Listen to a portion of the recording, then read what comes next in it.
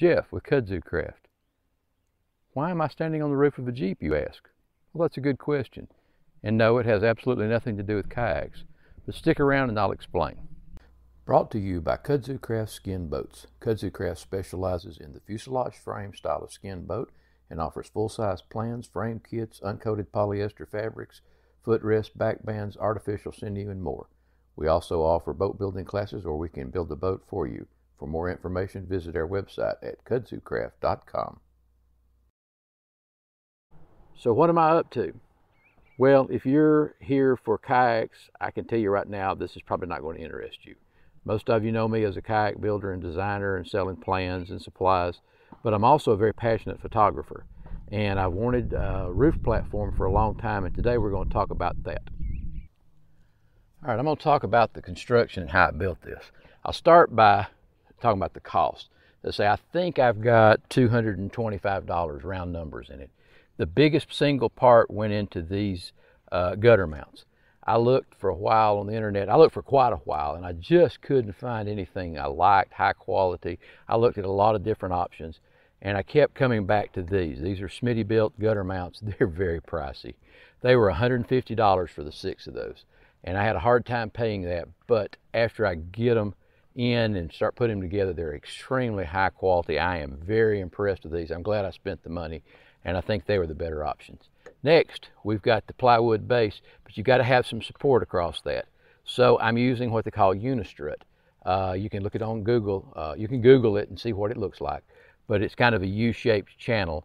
It's used in industry. They hang conduit and any kind of piping that runs around the factory. They'll hang these off the beams and then attach the conduit to these.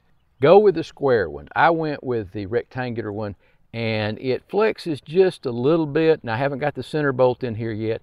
That's it's literally right in the dead center of this, which will stiffen it up a little bit. But I think the square one was better. I wanted the extra, the lower height here, the lower profile, and I think it would have been worth going with the bigger one. So if I recommend, if you're going to do that, especially if you've got a bigger vehicle than this, wider span, go with the square one. Okay, now the woodworking part. This is 1/2-inch Baltic birch. This is what I use in my shop. Very weather resistant. We build it in the use it in the kayaks all the time. Found that I can lay a piece out in the weather for months and there's no delamination, anything like that. But also to help protect it, I put some toe rails on here, and you can't see it, but there's a rabbit cut in there so that when I glue this up, it's glued down this edge and then it's glued down this edge. It gives me a larger glue surface, but it also covers this edge, which is most susceptible to damage and water penetration, and covers that up so it does kind of a twofold. The big purpose for this is of course the strength. It adds a lot of rigidity to it, but it's a safety factor. You're standing up here, you can slide your foot over if you're looking through the camera and find that edge, know exactly where you're standing instead of stepping on the edge and possibly slipping and sliding off. So I definitely wanted that, and then of course it turned out I had to have it for strength. What else? Stainless steel hardware in here. I've got 2 bolts on this side going into the mount. As I say, I'm going to add one in the center. This doesn't, you can probably hear it. It rattles just a little. I forgot to drill those when I was working on it, but I'll go back and add those now. All right, let's talk about the air dam. The purpose of this is to keep noise down. Without it, air gets up under here. It whistles through the bar, quite noisy. I drove it around the neighborhood some and saw real quick that I definitely wanted an air dam. I had that planned in all along.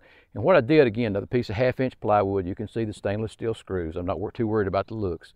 It's just screwed in. I've got a big piece of mahogany here, cut at an angle like that. Again, glued and screwed in place.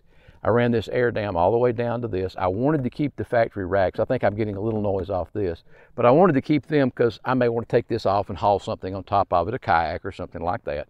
But this makes a big difference. You still get a little wind noise, I assume, from wind coming along and catching in these, but it's not that bad, and it's definitely a lot better with the air dam. So if you build one, keep that in mind. Let's talk about the hardest part of this project. That was the ladder, how to get up on here. I looked at a lot of options. My best idea was finding an old aluminum extension ladder, taking the upper half and cutting it down and putting some brackets to hold it up here.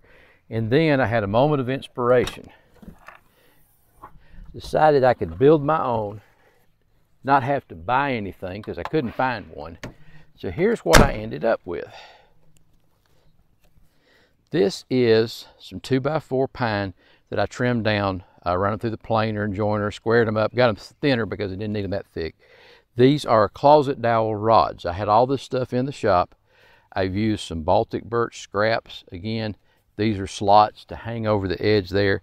And then more scrap. I made me a little brace here. And how this fits is it'll hook right over the edge. And what you can't see is this edge is fitting flush on the bottom here, not on this rail. So most of the force is pushing down on that, not trying to break that rail over.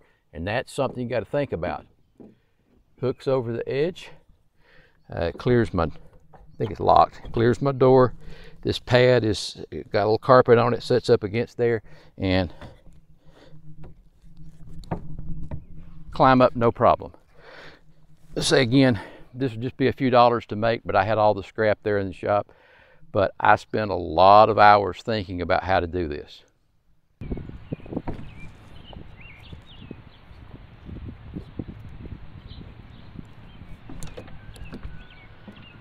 And there you go, ready for some photography. I figured it's only appropriate the parting shot be taken up here on top of the platform with a camera so you can get kind of an idea of the scale. If you're a photographer, you understand the advantages of this. Pretty simple to build, and I think for the money, it's going to be well worth it. Thank you for tuning in.